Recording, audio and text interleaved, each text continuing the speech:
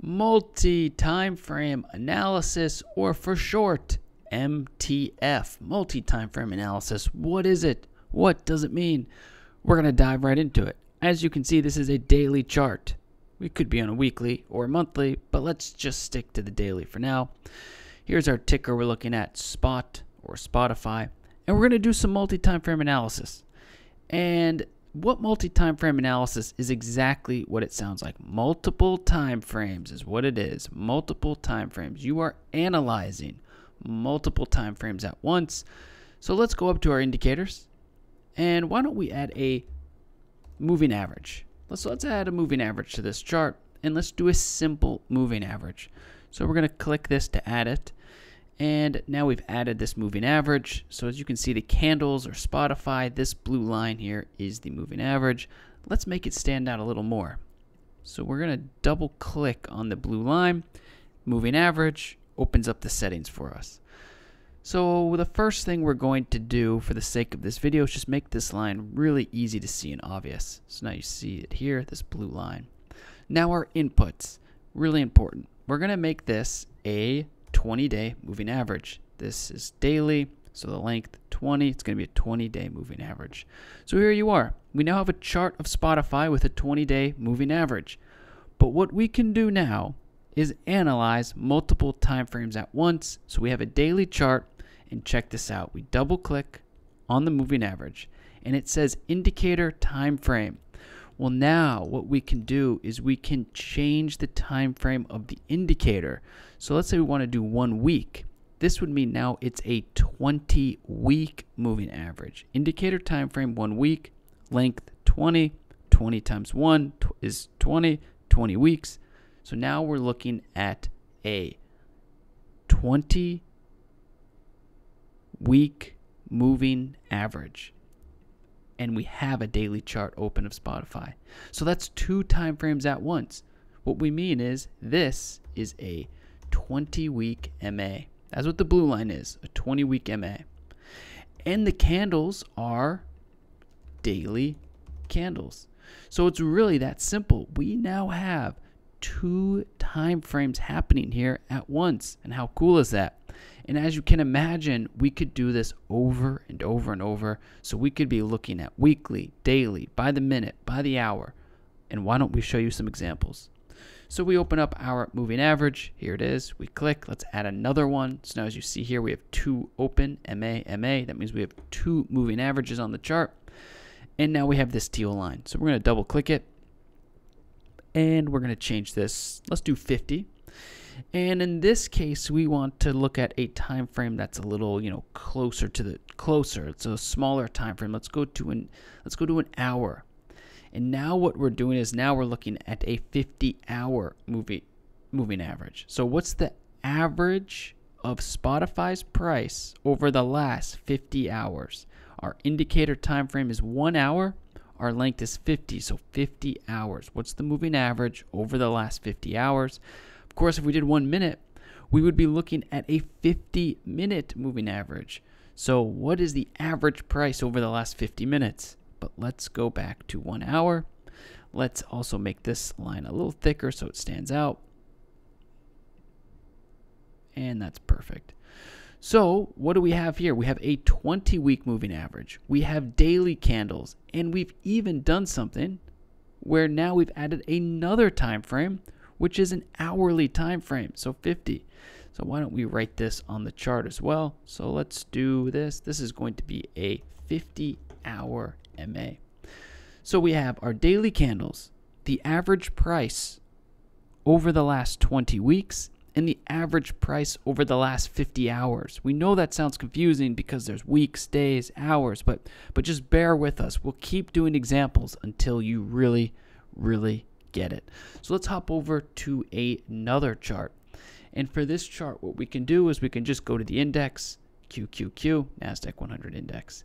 And as you can see, our indicators follow us wherever we go. So we could be doing this multiple time frame analysis across any chart. We just type it into the search box and it's going to follow us around just like that. But let's go back to QQQ. Let's remove these and let's mix it up one more time. Okay, let's look at a weekly chart. So let's look at the long term. So each candle represents a week of trading. So that's right. This candle that you see right here, the most recent candle, represents a week of trading. So 1 week of trading, 1 week of trading is shown in this single candle. That's right. 1 week of trading is shown in this single candle. Let's make some spaces so that we make sure we can do text wrap so that it fits on our screen. Okay. And let's add this here. There we go. 1 week of trading is shown in this single candle. So that's pretty cool. It's a long-term time frame, 2019. And if we went to daily, now you can see it's more compressed. But let's go back to the week. So here's 2019, 2020. Here we are in 2021. Now we want to look at this long-term chart. But what we want to do is we actually want to add on some daily Bollinger Bands. And so Bollinger Bands are an indicator for measuring standard deviation from an average price. So we can go to our Bollinger Band settings and we see indicator time frame is same as chart. So what does that mean? Well, that means these Bollinger Bands, this color cloud here, teal, and the outer bands and this red line, these are being calculated same as chart. Well, what is our chart set to? It's set to weekly. So this is weekly Bollinger Bands. But if we click this drop down now, we can customize that time frame and we can look at 2 time frames at once. So let's just do a daily Bollinger Bands. And let's do a long-term length to fit the weekly chart we're looking at. So let's do 200 days. Standard deviations, in this case, let's go to 1 because, let's tighten it up a little. So now what we have is we have a weekly chart. Each candle represents a week with a Bollinger Band added to it that is calculated on daily prices. 2 time frames at once. So we'll just write that, 2 time frames at once. And that's what we're looking at. So these are daily Bollinger Bands. These are weekly candles. And how cool is that? So we can actually see, if you zoom in, price on the weekly chart has actually found support with every time it's entered the 1 standard deviation move of the daily Bollinger Bands. Pretty fascinating stuff. And check this out, we can do this with multiple indicators. So we'll add volume. By accident we added 2. We'll add volume and we're going to add moving average. So let's add a moving average. Now let's go to settings and now let's go to monthly. Let's do a monthly moving average and let's just do 12 months, so for the full year. Let's make sure that this really stands out. And we have a blue line, perfect. So now we have 3 time frames that we're looking at on one chart. We have this 1 week candle. Each candle is 1 week.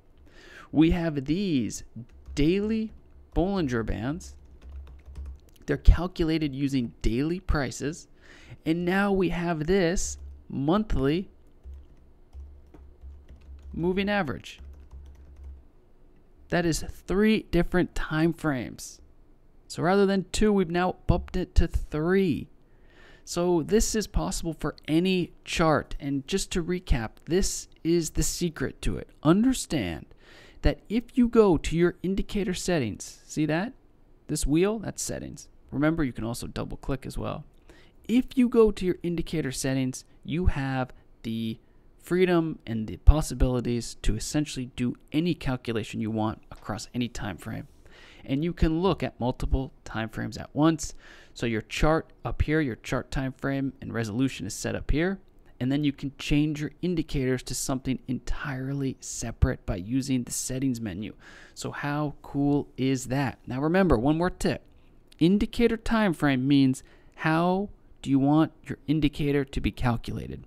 Do you want it to be the same as chart, which means calculate it with the same resolution and time frame as your chart, which would be weekly? Or do you want to do a custom time frame? And do you want to do a different time frame to look at 2 different time frames at the same time on one chart? Let's put it back to daily, because now these Bollinger Bands, BB, is set to 1 day, and we're looking at a weekly chart. That's 2 time frames at once, our weekly. our weekly candles, and our daily Bollinger Bands. And let's just go through one more quick example that we also do not want you to forget about because it is really important. So multiple time frame analysis is fairly complicated, and what we have explained here may sound somewhat daunting. But just remember, the key here is this: you're looking at multiple time frames at once. And what we can do in this last example actually is show you where this can be particularly helpful. And it's the last example we'll do, and just remember, head into the comments and ask any questions. Share any feedback you want. So we're looking now at a 1 minute chart. See this here? 1 minute chart of Euro USD. Okay, that's pretty cool.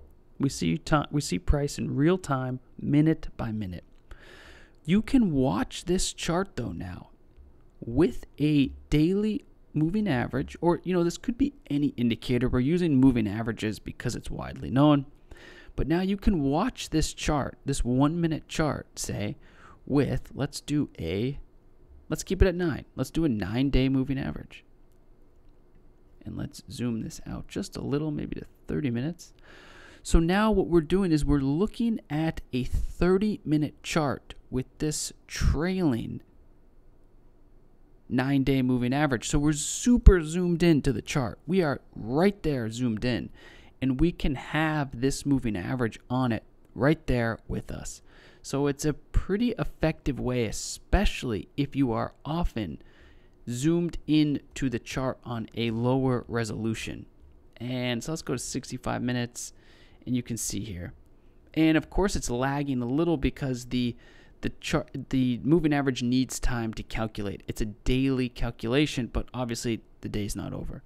So you can zoom into these charts now, and this is a daily moving average on a 65-minute chart. And of course we go to an hour.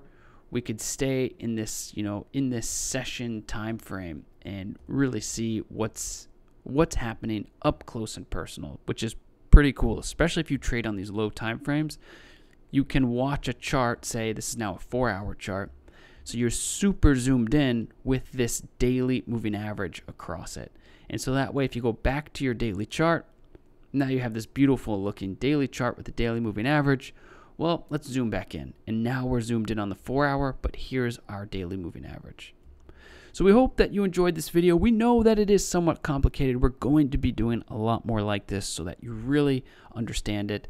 And more importantly, just remember, the key to getting started is this right here, indicator time frame. Once you figure this out, you are good to go. So start having some fun, dive right in, take some chances, and just get right to it. Thank you for watching. And remember, leave your comments and questions below.